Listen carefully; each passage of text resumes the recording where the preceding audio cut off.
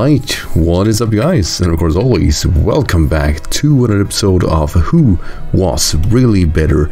And this week we're covering the, well, monsters, sand streamers, really, Hippowdon and Sandaconda. These two Pokemon fields are rather new niche, and that is the defensive ground types that supports a whole team with weather. While Skyrander has kind of filled that void, it's been rather rare. Hippowdon was kind of new to that, and then we had Gigalith before it, and now Sandaconda. And it actually looks like both Hippowdon and Sandaconda are actually on the same turf. They are extremely defensive with good offensive merits, and it's up to me to always go over their offensive, defensive, Smogon OU viability, craftly viability, and niches to find out which one of these two great ground types that really are better. And as always, we're going to cover the Pokemon introduced first, and this time that is of course Hippowdon.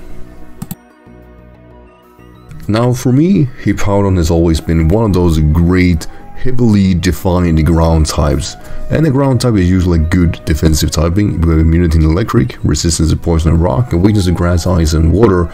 The weaknesses, while a lot of them in theory are easily patchable for many reasons and are very easily combined with our mons, and just ground type overall good secondary typing too, though soul ground always good.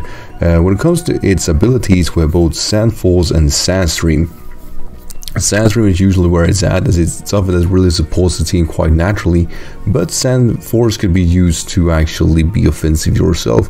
Let's say you combine yourself with Tyranitar or something like Gigalith, and you can actually capitalize on, well, doing monstrous damage really. Sand Force basically means that once you are in a sandstorm, you get a life orb boost to your ground moves, your stone rock moves, and steel moves. So having combinations such as Earthquake, Heavy Slam, or Stone Edge is heavily benefiting, though Sandstream is always the preferable one. When it comes to stat distribution, it is really defined what this Pokemon is doing. It is clearly a bulky Pokemon. 108 in HP is quite a lot. 112 in its attack, yeah, this guy stings when it actually attacks. 118 in defense is really good. 68 in special attack is not that impressive. 72 in special defense is quite good with that high HP, and 47 in speed, while bad, it is not the worst slow ground type. It actually is on the speedier side for a tankier Pokemon.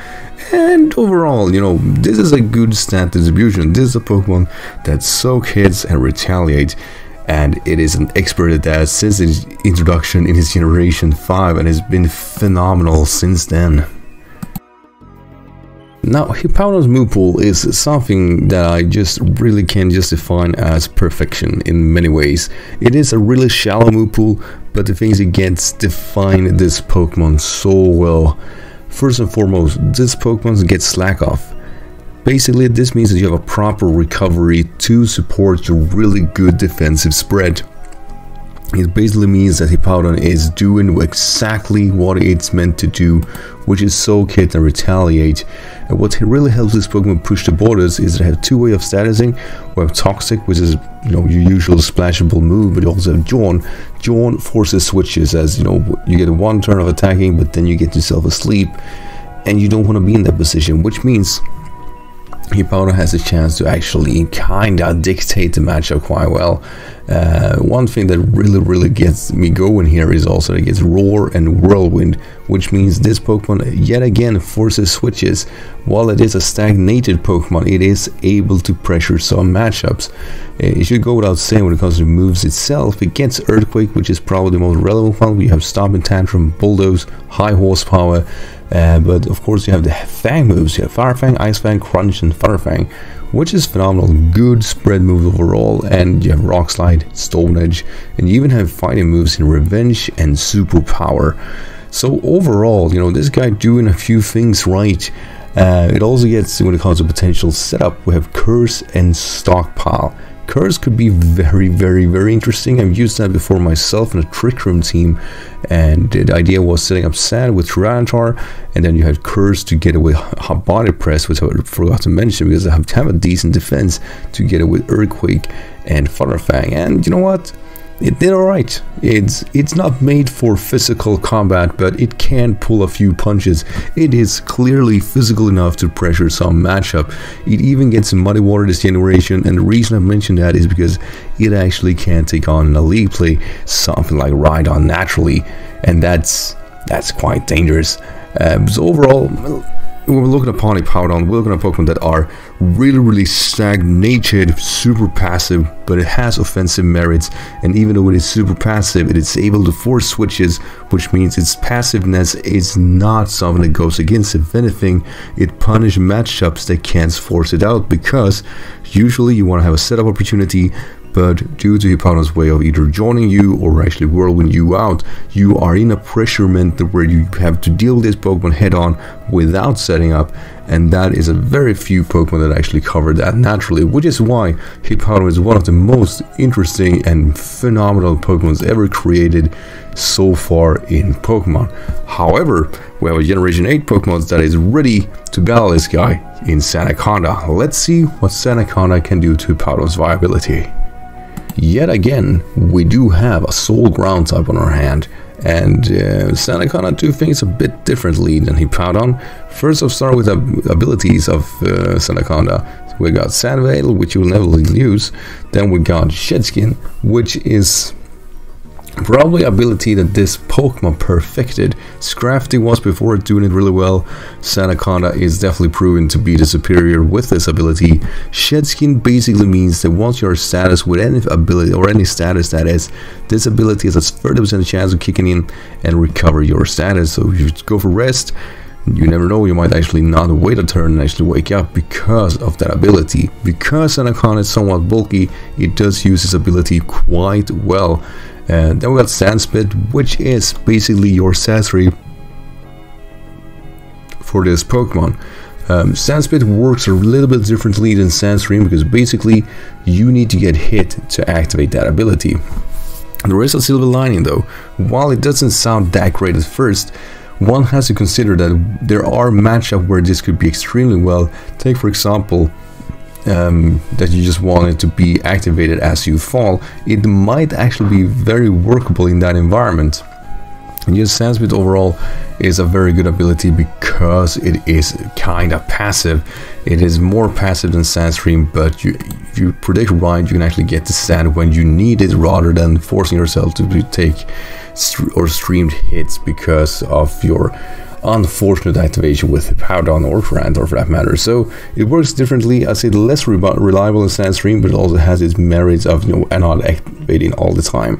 When it comes to its stat division, it is not as physically capable as Hippowdon. We got 72 HP, which is quite a lot lower than Hippowdon. Roughly the same defense, a bit higher at 125, and 70 instead of 72 in special defense. But due to lower HP, it is definitely not as capable of taking specially defensive hits. 107 attack is quite high. 65 special attack is fair, and then we got 71 in speed, which for a tanky Pokemon is really fast. It is surprisingly fast. Sandaconda stands out as one of the bulkier Pokemon with a really good speed here to actually hurt even the tankiest Pokemon first, and combine that with a 107 attack, it's quite good. It's very formidable. Yes, it is an exchange of its bulk, but it also becomes a bit of a speedier monster because the matchup does allow it. So if Hippowdon had a really defining move pool, let me tell you this, Sandaconda really does have that too. First and foremost, it doesn't have Jawn, surely, but it has Glare. And Glare is a huge benefit for any Pokemon to have, and being speedier with Glare is phenomenal. It is incredible how many things that will do. Guaranteed paralyzation is something that really shouldn't be underestimated. Then it comes to the regular stats. You have Earthquake, you have the high horsepower, and then you have filler moves. In Fire Fang we have Rock Blast, Stone Edge, Poison Tail, Outrage, Zen Headbutt, and even Hurricane. The reason I want to mention Hurricane is because it has a setup move that may not have so many utilities right now, but it is a good setup move nonetheless, and that is Coil. And Coil makes you boost much like Curse in attack and defense, but instead of losing speed, you boost your accuracy. SANDACONDA, as of this recording, don't have that many moves they can miss, but it has Hurricane and it also has Stone Edge, which makes Call a really good defensive merit. It also has Body Press, and Body Press together with Earthquake, Call and Rest is a phenomenal combination, really. It also have Iron Defense if you want to boost your Body Press only, but trust me, you want to go with Call, and if you're gonna go for a sweeper set, it will do quite alright. The main reason for that is because of that Shed Skin. Being able to actually recover as you're boosting, it's something that is quite rare and something this guy does very well. It should really go without saying that this Pokemon also gets Stealth Rocks, and in NU right now, in the lower tier that is, it fills the same role like Hippowdon, a more defensive aspect, but setting up rocks reliably, having high power Earthquakes, and overall pressure matchups naturally. SANDACONDA is one of the best new Pokemon introduced, and what else can I say? It is rare to see a Pokemon being redefined with a new typing and being able to do as well as SANDACONDA has been doing for, well, this half year. It's been incredible to see it thrive. So now it comes back to a real question: who of these guys are, of course, really better?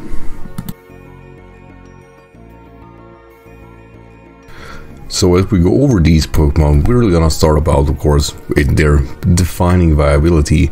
Offensive merits, for me, SANDACONDA pushes Hippowdon a little bit better. That's a lot to do with a higher speed that does allow you to hit it slightly harder. So here's definitely a point to SANDACONDA.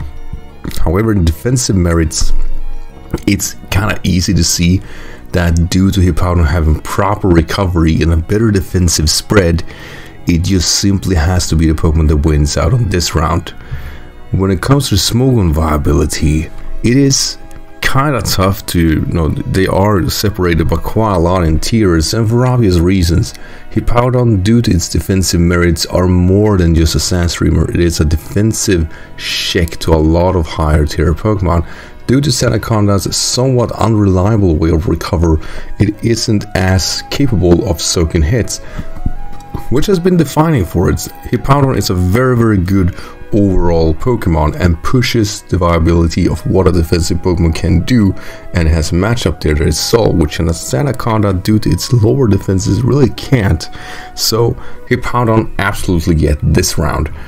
In a draft league environment, however, I argue that they are on par with one another, but I would absolutely say that due to the flexibility of SANDACONDA covering roles in Glare and Call, that it does push a little bit what a draft league environment can do. Hippowdon is a good blank slate for a lot of matchup, does solve that naturally. However, due to SANDACONDA's more flexible move pool and actually disrupting Pokemon a lot better than Hippowdon can do, I argue that SANDACONDA fills a stronger role besides the defensive merit. So as stated, defensively Hippowdon is always going to be better, but the flexibility of SANDACONDA should not be underestimated.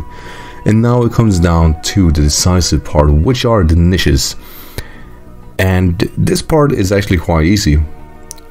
SANDACONDA has not been around long enough to actually get enough niches. As of right now, I covered the Coil and Hurricane variant. That's basically it. Besides its Stealth Rock variant, which Hippowdon share and does better, it really has nothing to make it stand out. Look upon Hippowdon, however, who does push those viability a bit longer and stretchier because it has both force switching and has a broad move pool to kind of push some other matchups, but it also has a separate viability that boosts itself under sand, which makes it even stronger. And consider always strong as it is very easy for me to just say that due to Hippowdon's slightly broader and niched move pool, that it wins the niche round and therefore also wins overall viability. So while I think SANDACONDA is phenomenal, Hippowdon is absolutely the winner between these two. I really hope you guys enjoyed this episode, and yeah, it's one of kind of those weird ones because SANDACONDA is not bad. It is really interesting, and it might actually just be a few moves away from actually, thriving. But as of right now, Hippowdon is super defining, has always really been that, and it's kind of hard to push this guy away, and this clearly isn't helping. That said though, I'm really gonna get a chance to talk about Sandaconda, and hopefully you guys learn a few things about it, because it is not your average ground type. It is standing out. One thing I really was missing with Sandaconda that sadly wasn't happening, really two things. One was, I really wanted Sandaconda to be a flying ground type and turn to that tornado it turns in the Gigantamax form. I think it was a missed opportunity. Ground flying would have been phenomenal. Plus Hurricane, come on. And Coil, yeah, you know, it would make sense. The other one was 1000 Arrows. I really wanted Sandaconda to kind of fill the void that Skyrander was doing, but in a lesser extent, and missing out on that, I think was a missed opportunity. That said though, I hope you guys as always enjoyed this episode, and make sure to of course like, and if you aren't subscribed, make sure to do just so. And tell me, what do you think about Sandaconda and Hippowdon, and which one do you think is better? And as always, thank you for watching, and join us next week for this matchup.